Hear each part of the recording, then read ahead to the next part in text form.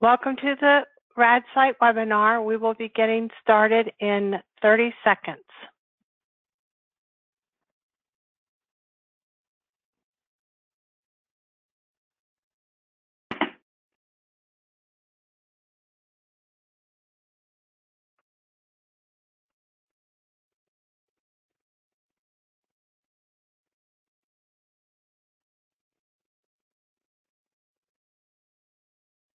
Good afternoon, and thank you for joining RadSite's webinar, Imaging Experts on the Latest Trends Shaping Radiology. Before we begin, I would like to go over a few housekeeping items.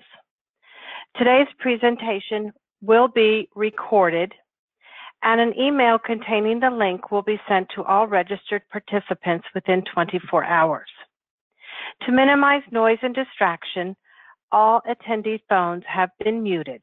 However, if you have a question or a comment during the presentation, we encourage you to submit it using the chat box section on the lower right side of the webinar portal.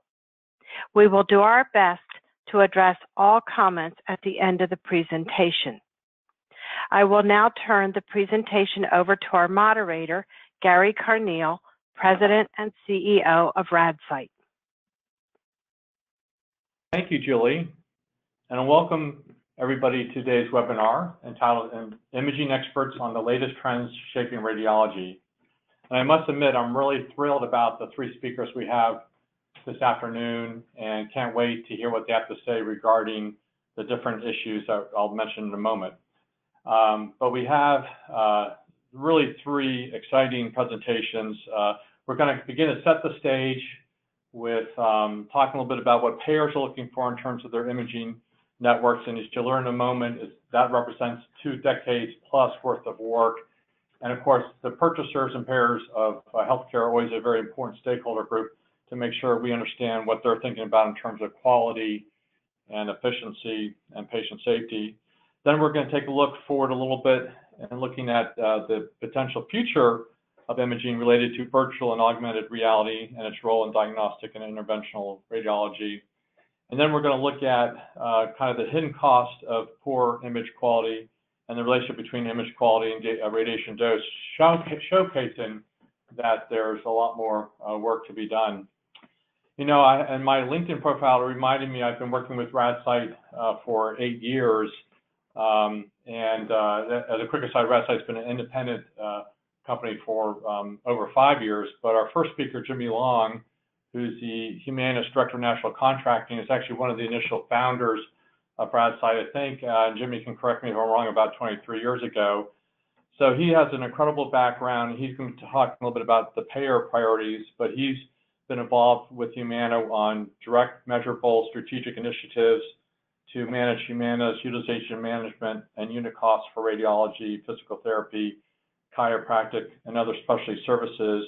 And he's also worked with he's worked with quality and saving opportunities for other ancillary services, and has really led the national implementation for over 4 million Humana members in terms of a number of radiology initiatives, which he's going to talk about. A lot of that has been offered early on through RadSite.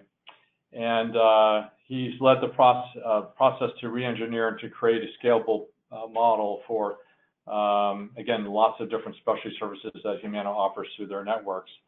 So he's going to talk about payer initiatives. Our second speaker, Dr. Eliot Siegel, is an internationally recognized radiologist who serves as a professor and vice chair at the University of Maryland School of Medicine, Department of Diagnostic Radiology, as well as Chief Radiology and Nuclear Medicine for the VA, Maryland Healthcare System.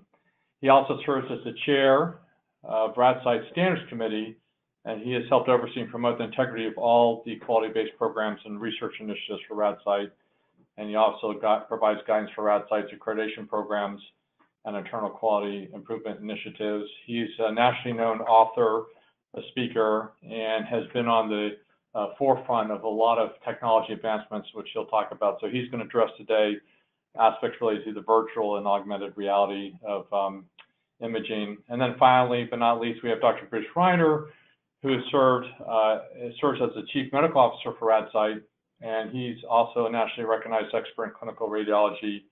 He's known for his research, publications, and inventions. His experience spans more than 3 decades, includes both academic, government, and private practice settings. He's published over 100 articles. He has dozens of patents on some of his ideas related to medical quality, safety, data mining, reporting, communications. And he's really a thinker, thinking about how we can improve the accreditation process and generate new quality and safety standards. So he'll be talking a little bit more about really why we shouldn't just rest with the current system, because there are hidden costs of poor image quality, and there's an opportunity to kind of move the ball forward. So I'm thrilled to get the speakers going. Julie, if you can just move to the RadSite slide. So just a little background on RadSite. Next slide, please. Yeah. So again, RadSite's been around since 2005. We've been recognized by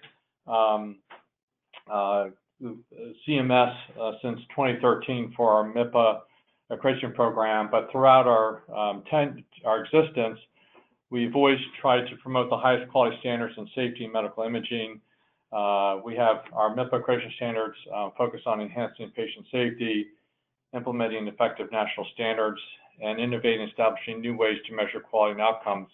And I love the fact that through our volunteer-based committee system, both represented by the Standards Committee and the Accreditation Committee, along with the board, that we're working together as a community to really rethink some of the ways that we've been benchmarking image quality and to work with CMS and others. So if you want to learn more about RadSite, just jump on our website at www.radsitequality.com and you can learn more about us. So I think it's appropriate that we turn it over to Jimmy Long now to talk a little bit about payer initiatives, and he can tell you a little bit about the history of RadSite and some of the things that he's worked on during his 23-year career at Humana. Jimmy. Thank you, Gary. Thank you for inviting me today. I'd like to talk to you a little bit about what we've done from a certification and a network perspective and kind of as a payer, what we're looking for from our imaging network. So, one of the things, we're looking for is making sure that that we have a network certification. So we kind of started starting with that principle in mind. So back in 2005, I partnered with folks to bring RadSite to life. And when we were looking at it, we wanted to make sure that a lot of times as more and more imaging moved into an outpatient setting and away from the hospital, some of the governance and oversight that a hospital organization gives were undefined. So we wanted to make in the outpatient setting, so a non-hospital outpatient setting. So we wanted to make sure from an equipment standpoint, from a policy standpoint, and from a personnel standpoint, that around imaging at the individual modality level, that all of those areas were being considered and that all of those items were being taken into account to make sure that our network or our individual facilities would be classified from a quality perspective. So, and kind of why we wanted to do that, the kind of in short was, we know that when a good image and an image is supposed to be done, that you get an accurate diagnosis more quickly and then move into a successful treatment plan at a more rapid pace. So that was kind of what was behind what we were looking for. So we started down the path, and some of it, we didn't really know everything that we'd be able to do with it, because again, this was back in 2005. So we started collecting a lot of information, around, what's the magnet strength of the MRI, and are the folks that are operating the MRI, have they been trained? Do they have the right quality reports that are being run? Or from a CT perspective, are they administering pediatric doses? Are the folks doing the interpretation qualified to do it? how many slices is the CT that you're using. So we started looking at all of those things, and some of the stuff at the time that we started looking, we didn't even know how we would use some of the information. But from a CT perspective, as low dose CT for lung cancer screening became the ideal way to do lung cancer screening, we knew at that point in our network who had that type of equipment, which was really beneficial for us to be able to identify those types of facilities in order to direct our members to those areas. So those are some of the things that we were looking for, and making sure that we had certification on all of our equipment, and we had an understanding of all the different types of equipment that were being used within each one of the facilities. And then how did we kind of use that? If we go to the next slide, it kind of fit into a broader view of how we look at the tracking the episode of care within imaging. So we put together several different programs, and a lot of them centered around the quality certification of the facility as well as the staff that would be performing the imaging. But from a health plan perspective, we wanted to make sure that a test was medically necessary. And when we talk about high-tech imaging like CTs, MR, and PET scans, so we put in a program that would talk about the medical appropriateness of the test. So to make sure that the test that was being rendered there was evidence behind that it was the right thing to do. And so we put that program in conjunction with RadSite back in 2005, and we then used the RadSite information to make sure that the facilities that it was being directed toward met all the qualifications that in order to administer a quality image, so that they would bring forth a quality image. So at that point, we had a test that we knew was medically necessary. We knew that the folks that were rendering the test had the technical expertise and were keeping the equipment upgraded to administer the test. But then there was still one piece that was missing, and it was making sure that the person that was doing the interpretation had the qualifications to do so.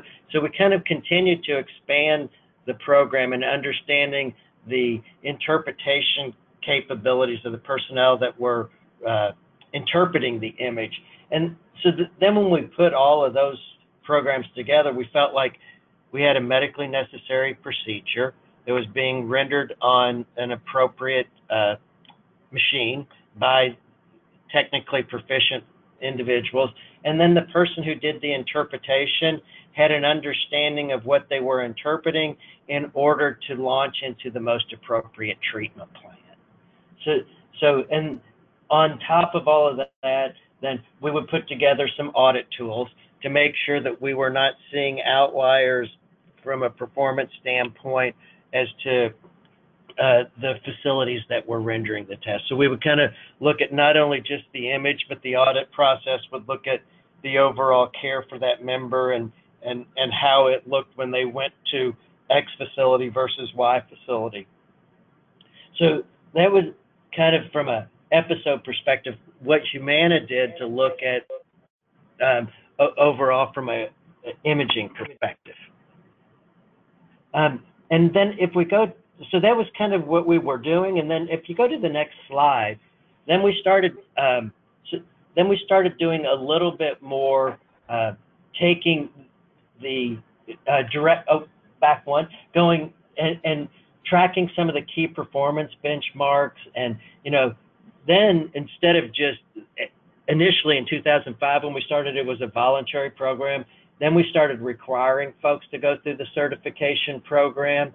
And now we're actually using that information to guide test to our optimal providers and at the right place of treatment, as well as kind of when when everything else is equal from an efficacy standpoint and a quality standpoint, then making sure we're getting to the right priced procedure as well. So those were some of the things that we looked at from an imaging perspective. So, just kind of a recap, making sure it's medically necessary, making sure it's going to a quality facility that has the right equipment that they continue to keep upgraded, and then making sure they have quality and safety, things like radiation officers in place when they're using equipment that delivers radiation, and then making sure that the personnel doing the interpretation are qualified to do so. And so then when all of those things are equal, then we look at price, and using all those things together, guide test to the optimal location.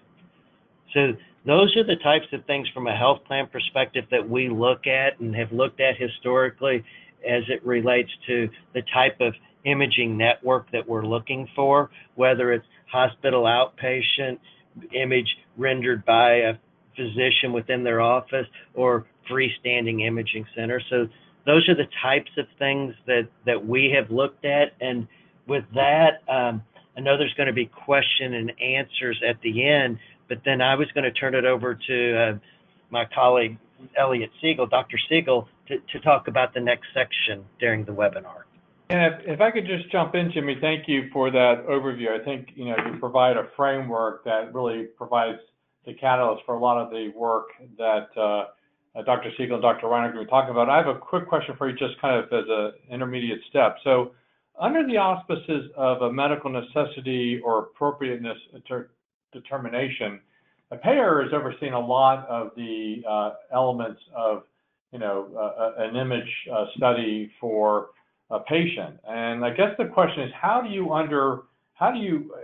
can have the certification and creation program you're recognizing, but how do you in the past, process when there's a really old piece of equipment, or there's something really new that's just coming on the market, or in cases where you have, for example, a non-radiologist doing interpretations? How do you, because that's a big kind of world out there. So how do you kind of bring that into kind of what Humana determines as the best practice or in the best interest of the patient and perhaps the practicing provider as well? Yeah, so there's a few different questions within that, Gary. So, kind of starting with the one from an old equipment that we find outdated, as an example, ultrasounds that are over 10 years old, we find them to be substandard. So for an ultrasound that is over, an ultrasound piece of equipment that is over 10 years old that we identify at a facility, we will no longer reimburse for a test run on that machine.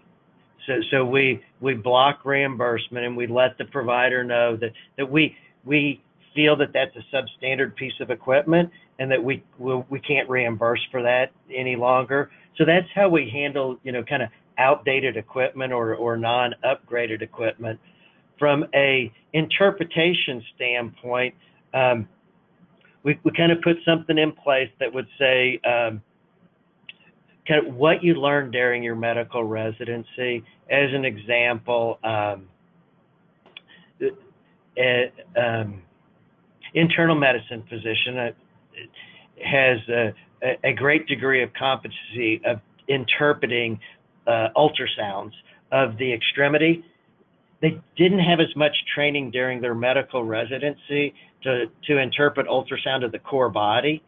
So our default is we set it up to where an internal medicine would not be reimbursed for core body ultrasound unless they're able to demonstrate for us a competency through either they show us a number of images that they've done interpretation on already, or that they've had other courses beyond their medical training that would give them the competency to do that type of interpretation.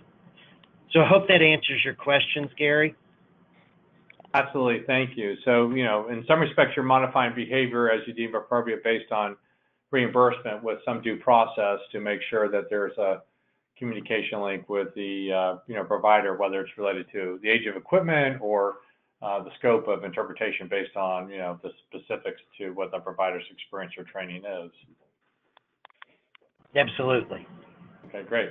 Well, let's move on. So thank you. I think Jimmy's done a great job in kind of laying the framework and giving us a perspective as to what's driven a lot of imaging practice through public and private payer initiatives. So Eliot, why don't you talk to us a little bit about where the future is heading in terms of imaging and all this exciting stuff that you're about to talk about?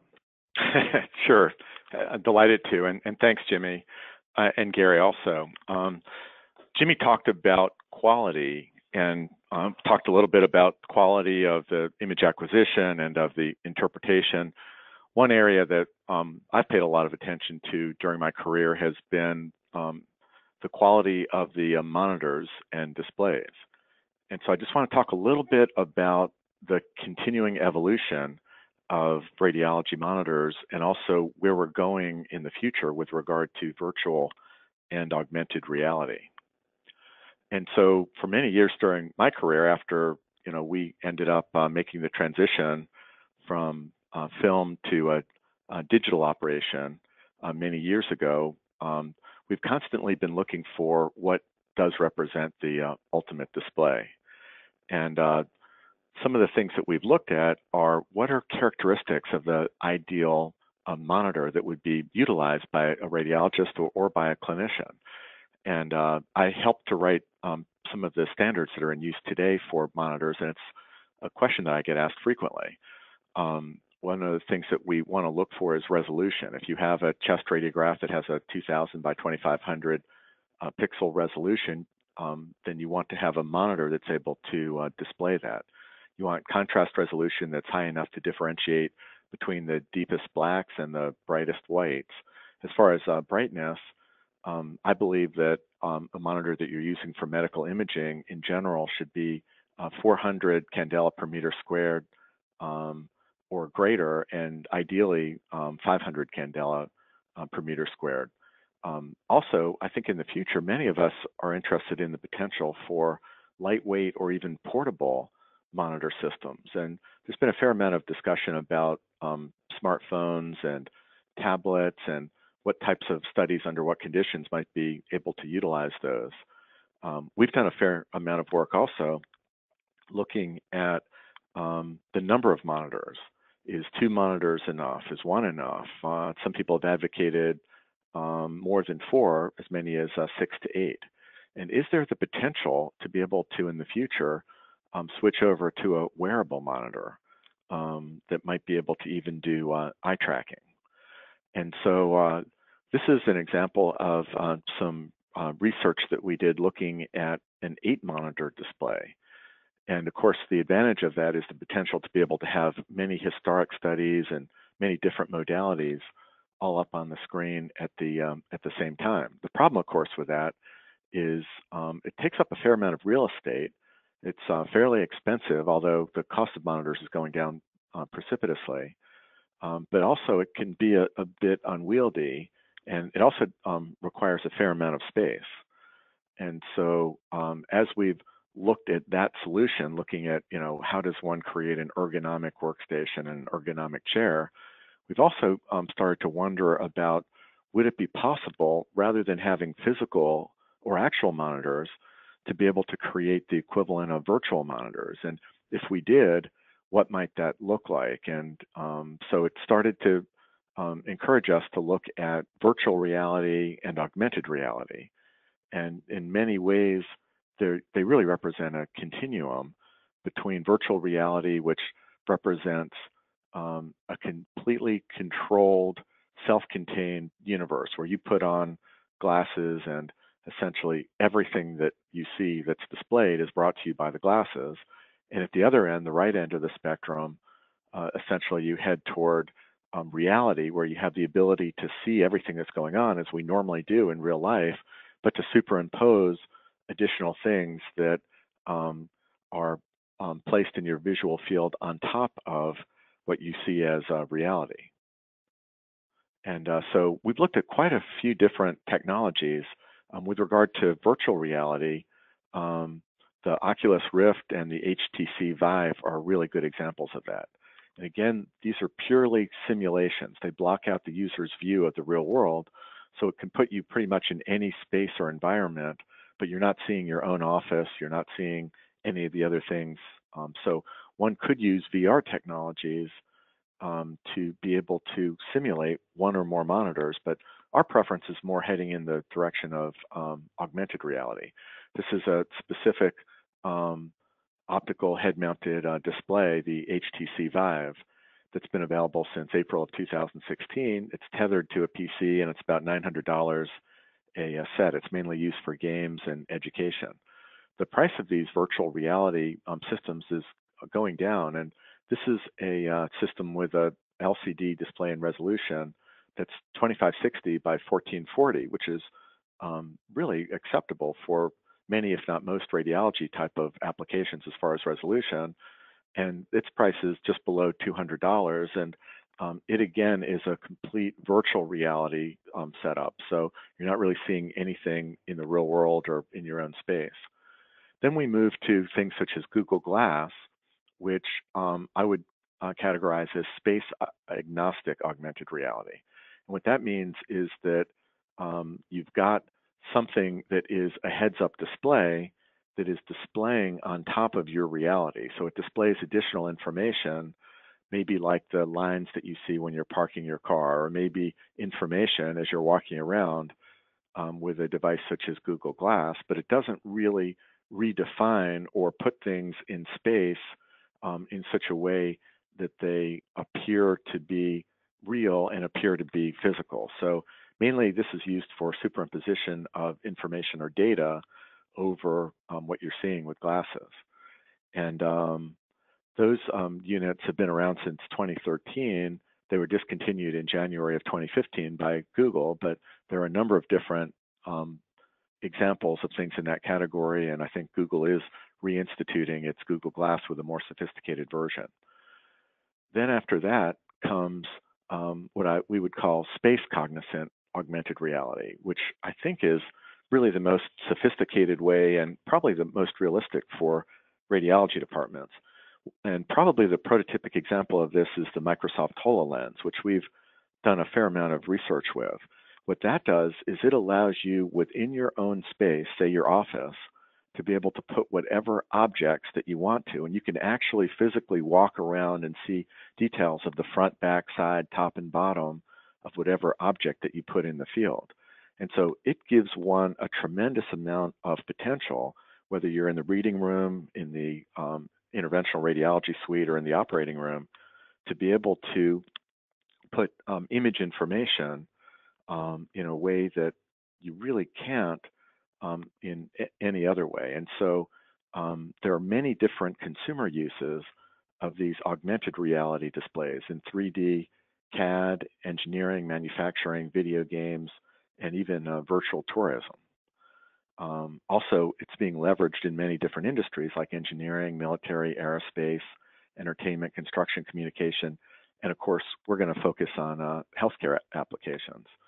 There are a number of companies that are already doing really interesting applications, whether it's being able to do transmission of images from one operating room to a remote location, whether it's making a child feel comfortable in an environment such as an MR environment or an operative environment, and being able to be immersed while in that environment with something that would be comforting and take them sort of away from whatever the procedure is, so that they'd be able to feel calm and comfortable.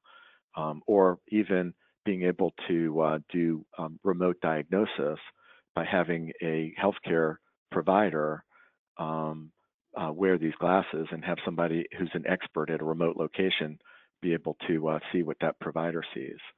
And so we've also looked at the potential to be able to utilize it in interactive operative type procedures or interventional radiology procedures. And we'll talk about that in just a moment. The other thing that many of you know is that there have been many applications of 3D printing or 3D modeling. And what's really interesting is that many of the advantages of being able to create a 3D model are ones that you can get in an augmented or virtual reality environment, where you can actually create on the fly a 3D object that you can walk around and inspect in a way that you can create almost instantaneously, very inexpensively in comparison to waiting for a 3D model to print. So for all the applications for 3D printing, one can also use AR or VR. And so there are quite a few applications in both diagnostic and interventional radiology. One of the basic interesting applications is as a substitute for traditional workstations. And so there's the potential to be able to take traditional displays such as these and putting on augmented reality glasses, being able to create a monitor pretty much anywhere you want to put it. And so we've done some research looking at taking an image from a PAC system or advanced visualization system and being able to create as many monitors as you want in your environment. So imagine in your office, you could have images anywhere on the walls or on a desk or on a floating display. All of those would appear real to you as you're wearing these augmented reality glasses, and you'd be able to essentially put images up and arrange them on any number of monitors that you wanted to set up with augmented reality. In many ways, the ability to be able to render 3D images real time in a 3D space and be able to move and walk around those could give one a better ability to be able to understand 3D relationships. And so there have been some really amazing examples where you could take a piece of anatomy and make it, almost room-sized and be able to walk around and inspect it. And so with regard to pre-surgical planning, many of us are using 3D printed models prior to that, but one could create the equivalent of that with augmented reality and be able to interact with the data in a way that you could never do with a physical printed model, but you can have the equivalent of many printed models with an augmented reality setup where you could dynamically change the view that you have, which you can't really do when printing 3D. With regard to interventional type procedures, the potential to be able to have augmented reality where one could actually do a procedure, watch the needle as it was being guided by an ultrasound system, but being able to look just at the patient and not have to look away at an ultrasound monitor is another really interesting application of augmented reality. And so we've experimented with doing it with ultrasound guided procedures, and it really is satisfying to be able to stay focused on the patient, focused on the area of biopsy, and be able to see the images without having to turn around and look at a monitor. And also, there are many other different types of implications for augmented reality during procedures, sterile control using voice or gesture commands, and being able to constantly see what's going on with the imaging while being able to focus on the patient. There are many other implications for guided interventions where one has the capability of being able to do, say, a CT scan and then be able to superimpose the CT scan as you see here for an image-guided procedure. Imagine doing a spine-related procedure where you can actually have what appears to be a CT or MRI of the spine projected over the patient as you're doing the procedure, real time, moving as the patient does. So part of the interventional holy grail is actually the ability to have superimposition of cross-sectional studies while one is doing a surgical procedure with or without fluoroscopy and have it move as the patient moves. So there is further work that's needed as far as figuring out how good is good enough for being able to know what the resolution that's required, what are the frame rate that's required to be able to have this real-time image guidance, whether it's for interventional procedures or diagnostic radiology procedures. One thing's for sure, though, and that is investment in VR and AR is going to be primarily driven by consumer devices. And the market is expected to exceed $100 billion within the next year or so. And so it's a really fast-growing industry with tremendous developments and lots of investment by many of the largest technology companies. So With regard to diagnostic radiology, we talked about traditional displays and a supplement to those, a novel multi-monitor workstation, intuitive ways to visualize 3D relationships, and more cost-effective and more detailed surgical planning with 3D modeling. With image-guided intervention, there's the capability of being able to do simulation training, to be able to keep your eye on the patient and on the procedure, and have the imaging from ultrasound or another modality superimposed on your visual field, and the ability to be able to remotely record and share what you're doing. So a surgeon would be able to do training or consultation with potentially another surgeon in another location, for example, and also sterile display of interprocedural data. But there's some questions in diagnostic radiology. Can these devices replace existing PACS workstations? Will people have issues wearing these for prolonged periods of time? Will there be an issue with nausea or kind of a sense of dizziness that some people experience wearing a subset of these VR and AR systems? And so as time goes on, for entertainment purposes and for military applications and others, the technology with regard to display, ergonomics, and processing has been getting far better. Can these devices provide a safer, more efficient way to perform image-guided intervention? Our initial experience at the University of Maryland says absolutely yes, they can, but that needs to be validated by additional research and additional clinical trials.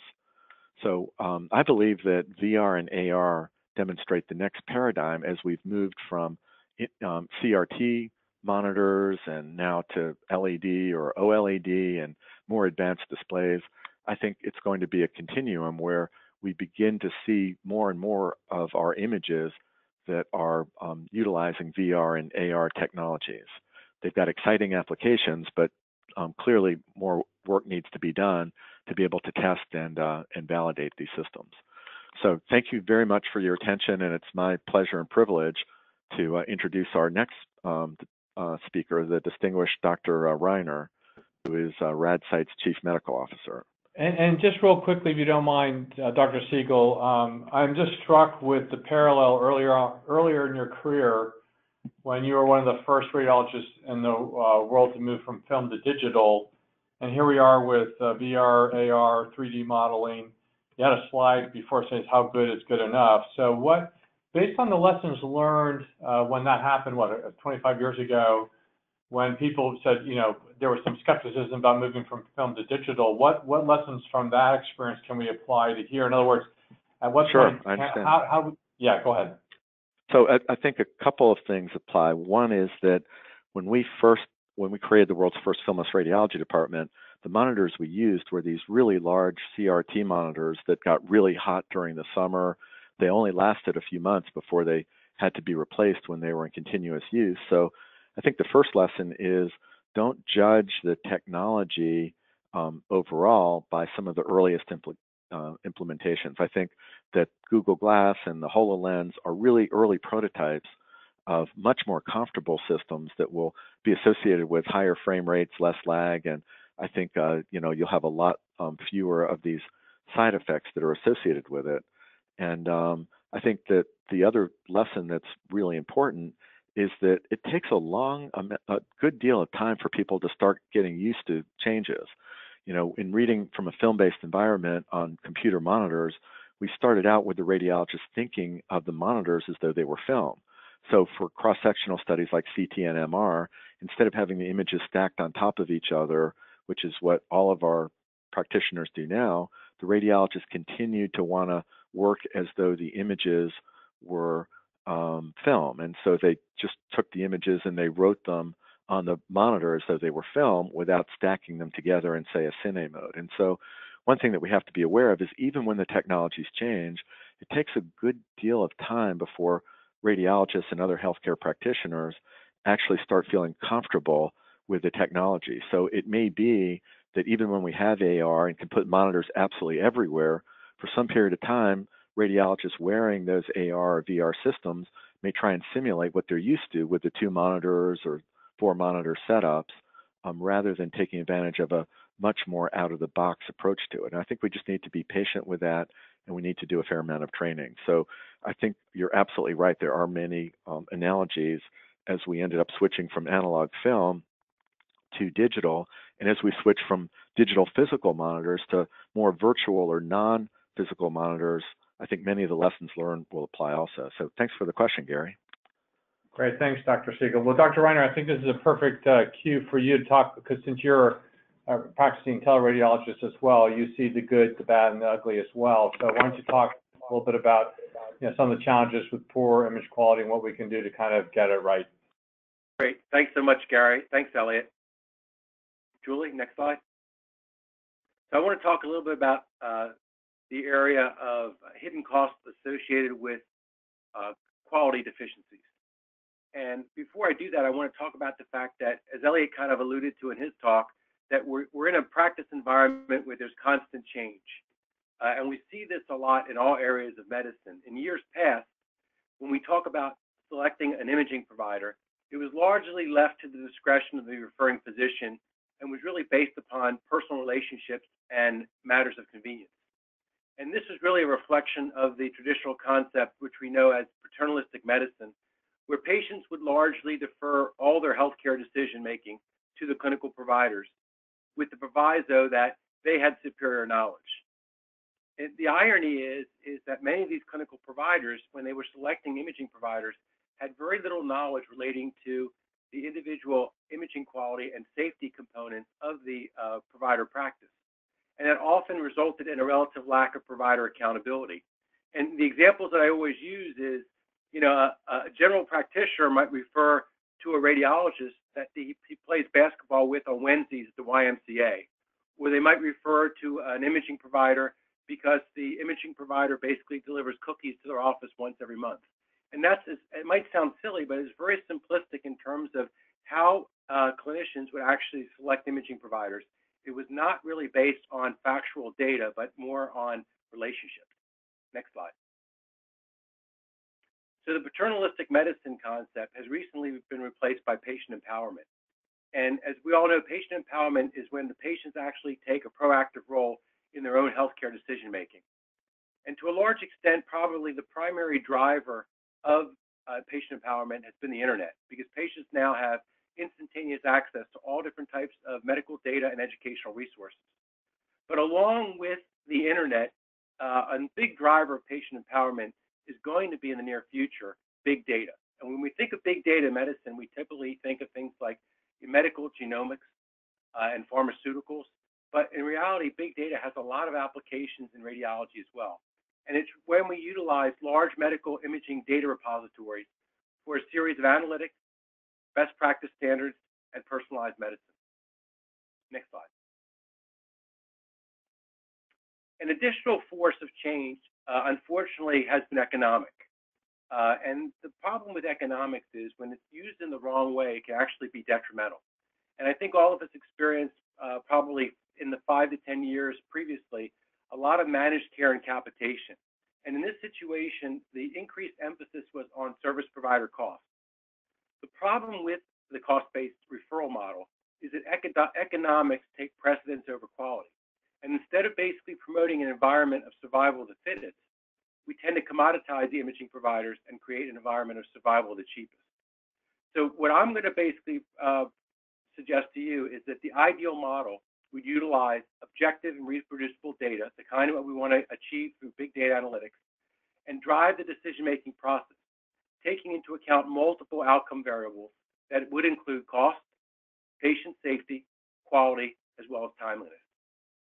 Next slide. So I want to take a cost-benefit analysis of medical imaging, but I want to do it in a slightly different way than we traditionally think of. We typically tend to think of medical imaging as a single all-inclusive process. We think of basically radiology largely defined by the radiology report, which is the end product. But in reality, when we look at medical imaging, it's actually a well-choreographed chain of 16 individual steps that actually begin at the time of the exam order and end at the time of the communication results. These individual and collective 16 steps really define the relative success or failure of imaging deliverables. And as anytime you have a series of events, it's the weakest link in the chain that ultimately will determine outcomes. So if we look at each individual step, which we'll see in a few slides, what you'll see is that each individual step can be defined by its own individual participants, the people involved, the data associated with each step, as well as varying technologies. So two examples are, if we look at the step of image acquisition, you have two principal participants. You have the technologist who's acquiring the image and the patient on who the image is being acquired. You have the data point being the imaging data set and the acquisition device being the modality, which could be CT or MRI. If we look at another step, such as the step of reporting, the primary participant is the radiologist, the data point is the imaging report, and the technology could either be the PACS or the reporting system. But it's important to note that when we talk about a 16-step chain of events, that there are a number of interaction effects that occur between these steps, which ultimately will impact outcomes. So as an example, if I, as a radiologist, am being analyzed for my interpretation and the accuracy of my report, it's not just based on me and my abilities alone, but I'm also affected by preceding events, such as image acquisition. If the technologist provides me with a poor quality image during the step of image acquisition, that could have a profound effect on my ability to render diagnostic accuracy in my radiology report. Next slide. So this is the 16-step imaging chain, which I basically have described. And as I said before, it begins with exam ordering and ends with the communication of results. But there's a series of intervening steps that basically always transcend in the radiology practice. And you go from the ordering of the exam, the scheduling, the accessing of ordering data and patient preparation prior to the exam being performed, optimizing the specific protocol, acquiring the image, processing that data, quality assurance, which is an important step in itself, where the technologist or supervisor is tasked with reviewing the imaging data set to making sure that it's of sufficient image quality, the transfer and storage of the imaging data, the distribution and retrieval at the time of interpretation, the ability to extract historical imaging data, prior imaging studies, prior reports, the review of the image, the analysis of the image, and a really important step that's taking on greater importance of decision support now that we have things like artificial intelligence, neural networks, deep learning. And then you also have clinical data extraction, which is where we basically want to correlate available clinical data from the electronic medical record with the imaging data to render an effective diagnosis. And then what we do is we take all of the data combined, we render a collective interpretation, we create the radiology report, and we eventually communicate those and potentially consult with the referring physician. Next slide. So what I'm going to propose to you today is that we want to create a series of well-defined metrics. And the metrics will basically be attributable to each individual step and ultimately be used to define outcomes. Now, what we want to do is we want to basically set a series of recommendations for how to actually define these metrics. The first thing is we want them to be objective, not subjective. We want them to be reproducible, and most importantly, we want them to be standardized. And the standardized portion is really, really important because if we're going to create large databases and do big data analytics, we have to use standardized data. And this, by standardizing the data, it provides the ability for us to combine, contrast, and compare data from multiple providers and multiple technologies. So it's the whole idea of basically metadata analysis. I could literally, by using standardized data, compare the metrics, the quality metrics from one hospital with another hospital in another state. And what we want to do is take this metadata, combine large data aggregates, and populate and create large referenceable databases in order to derive standardized analytics. And it's these analytics which basically can be used to define outcomes, which we'll talk about in a few minutes. But more importantly, when we do this, we have to take into account the unique differences that exist between individual patients, technology, and staff as well, in order to make sure that we have a fair and equal performance metrics in our analysis. Next slide. So as I mentioned before, we want to have a number of different outcomes measures. If we want to basically make this comprehensive, we want to look at quality, we want to look at cost. As Jimmy said earlier, cost is basically a big driver amongst the payer communities. We want to look at patient safety, and we also want to look at timeliness. Examples of different metrics for quality could be image quality, the appropriateness of the exam, the diagnostic accuracy of the report. Examples of cost-related metrics, the technical exam cost, the professional exam cost, and the procedural cost. Example of safety-related metrics, radiation dose, safety metrics related to administration of contrast, as well as potentially iatrogenic complications, not only from the imaging studies themselves, but also procedures. Defining metrics for timeliness. This is things that we're all familiar with because we've been utilizing those for a number of years. Things like examination performance time, scheduling time, and report turnaround time. Next slide.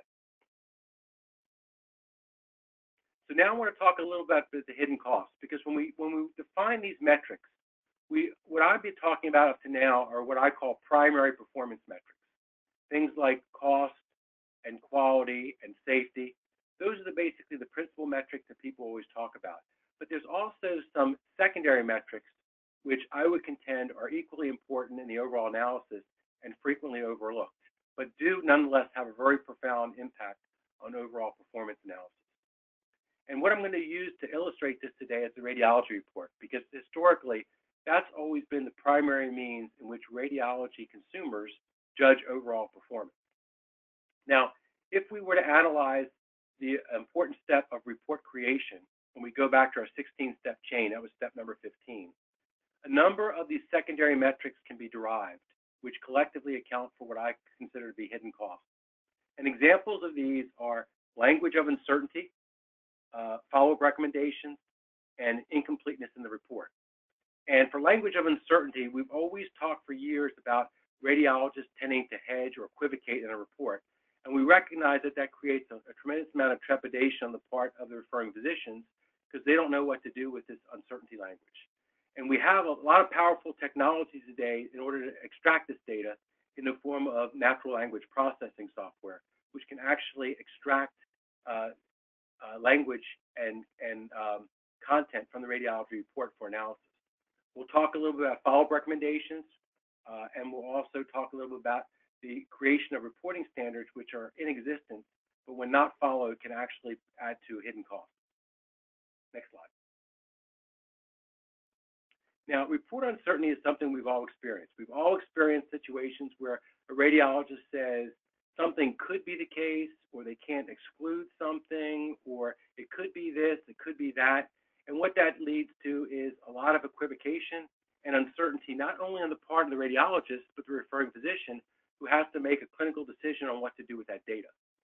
Radiology report uncertainty can also be associated with incorrect diagnosis and a lack of diagnostic confidence.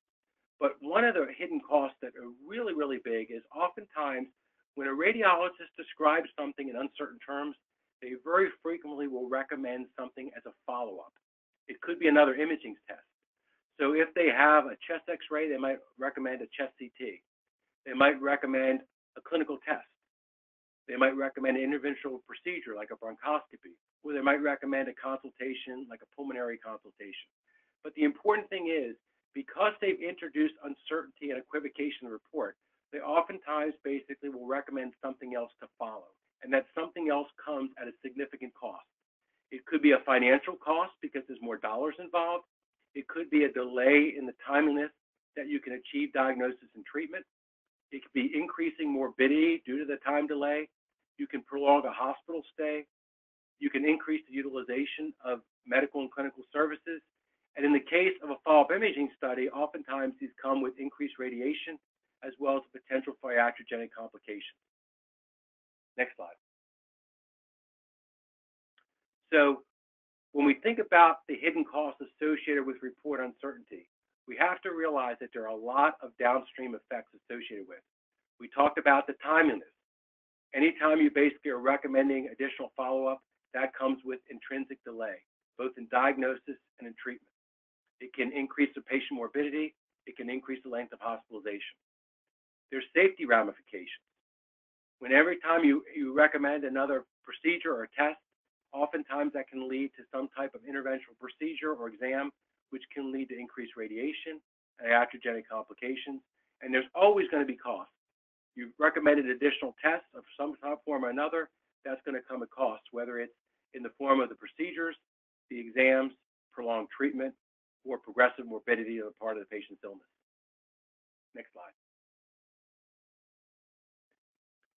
So I want to talk a little about systemic factors influencing report uncertainty and follow-up recommendations. It's really easy to basically blame it on the radiologist and say, oh, this silly radiologist, they can never make up their mind. They're always giving me these equivocal reports. But in reality, while some uncertainty may be attributable to the individual radiologist, it could also be due to a number of systemic factors associated with that imaging chain I talked about. And we talk a little bit about upstream and downstream factors. And if we go back to that 16-step imaging chain, we can identify a series of individual steps prior to the radiology report, all of which could be contributing to the uncertainty, and as a result of that, increased follow-up recommendations. Next slide, please. So here we go back to that 16-step imaging chain, and I just wanted to highlight some of the steps in the imaging chain, which oftentimes have interaction effects with the report interpretation and can be contributing factors to uncertainty. There's the exam ordering, there's the protocol optimization, there's the image acquisition and processing, there's the process of quality control, quality assurance, the transfer of the data in the storage, historical imaging data extraction, as well as clinical data extraction. Next slide. Oh, I think we go back one more, please. There we go. Okay, so if we go back to these steps that I highlighted, if we talk about exam ordering, if one basically selects an incorrect or suboptimal exam, oftentimes that can lead to uncertainty. If the technologist basically utilizes a suboptimal protocol for optimization, that can lead to uncertainty.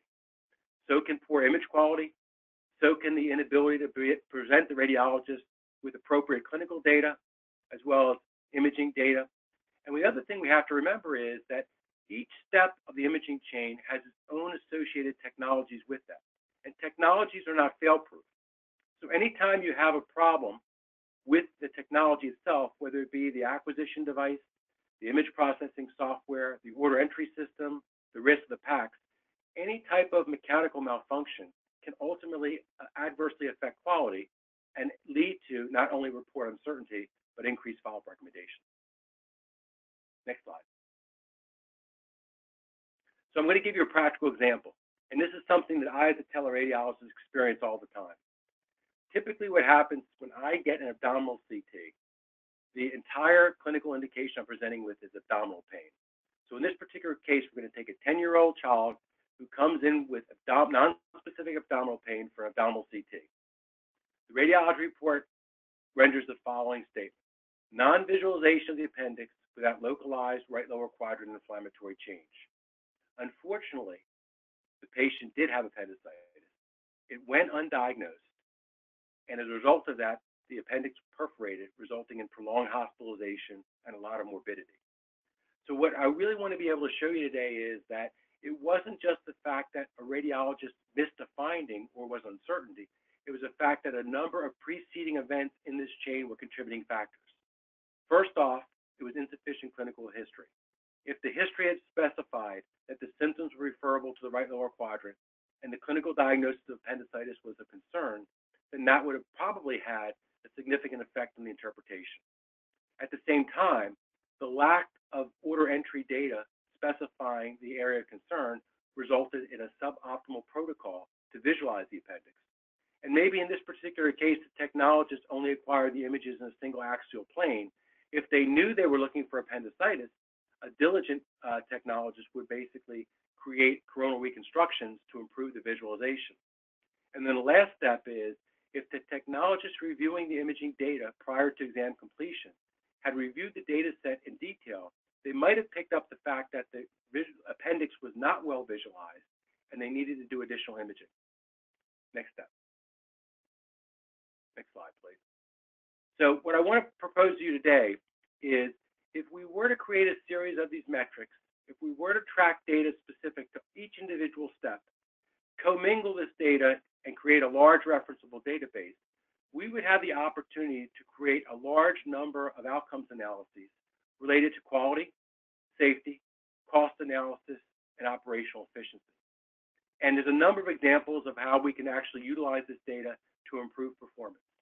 In the exam ordering step, we can use existing exam appropriateness criteria and correlate that with things like the clinical context, why the exam was being done, the individual patient attributes, as well as the performance of the individual technology. We can look at exam scheduling, look and find whether the provider selection was appropriate based on the historical backlogs and scheduling times. We can look at the ability to optimize protocols most appropriately based not only on the clinical indication, the individual patient attributes, as well as radiation risk profiles. And we can start to do things like look at alternative technologies, computerized algorithms, to actually objectively analyze image quality at the point of care. I know we're running out of time, so unfortunately I'm going to speed up a little bit. We can look at the decision support and look for customized decision support tools to enhance the diagnosis. And we can actually look at the reports themselves, as we said before, using tools such as natural language processing to identify excessive use of uncertainty language, follow-up recommendations, and incompleteness in the report content. Next slide. So while there are a number of different stakeholder perspectives, the referring physician, the patient, a payer, a medical malpractice insurer, and administrator, one thing we can say is everybody has certain things in common. They all want to optimize quality, safety, timeliness, and cost. And the creation of these objective metrics and standardized data analysis can basically help assist in identifying best practice and in optimizing the selection of the provider. Next slide.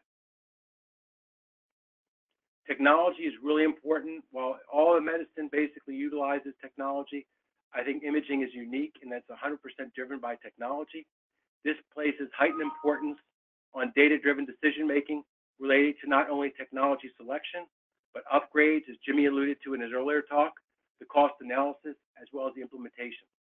So the database can not only be used to evaluate provider performance, but also technology performance, and also identify opportunities for technology refinement and innovation. Next slide. So in conclusion, the creation of objective quality metrics and analysis in medical imaging provides an opportunity for imaging providers to enhance performance and improve patient outcomes. And these outcomes analysis should be based on a combination of quality, safety, timeliness, and cost. In the current era of patient empowerment and big data, those providers who can proactively embrace this change will create a competitive advantage. And RadSite believes that we, as an entity, can play a constructive role in the transformation process and provide assistance to you as imaging providers in the efforts to continuously improve patient outcomes. So sorry to go over, but that's the conclusion of my talk. Well, Dr. Reiner, thank you so much. Wow, what a webinar. We are a little bit over time, so I'm going to be respectful of people's times, and we'll be happy to process any questions directly. Feel free to email us if you're interested. But obviously, just to recap, we start off with Mr. Long, who talked a little bit about the rich payer perspective over the past couple of decades and creating quality and effectiveness criteria for imaging networks that also look after not only the payer, but provider and the patient. Dr. Siegel talked a little bit about the virtual reality and augmented reality and all the innovation and how the practice of imaging is just changing literally on a weekly basis. And of course, Dr. Reiner rounded things up with really giving us a multidimensional perspective of how dynamic quality benchmarking can be. And the challenge, of course, is moving from the general accreditation benchmarks today to looking at his 16 steps. He used the example of the radiology report, really how do we move to a more real-time outcomes scenario. So I think it's just been a fantastic webinar.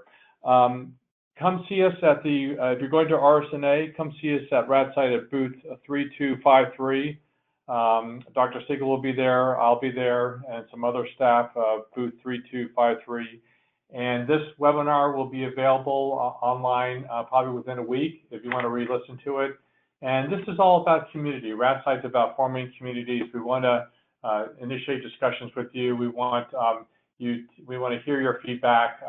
This easily could have been its own, 3 different webinars, but I think we squeezed a lot in today to just really initiate the discussion. Stay tuned. RadSite, I think, is going to be engaged in some very exciting projects going into 2019. So stay on our website and we'll keep you updated. So Julie, any final comments as we wrap up the webinar today? No, sir, I don't have any. I want to thank each of the speakers, Mr. Long, Dr. Siegel, Dr. Reiner. Thank you so much for your time. Everybody online, thank you for joining us. Have a great week, and we'll be talking to you soon. Thanks. This concludes today's webinar.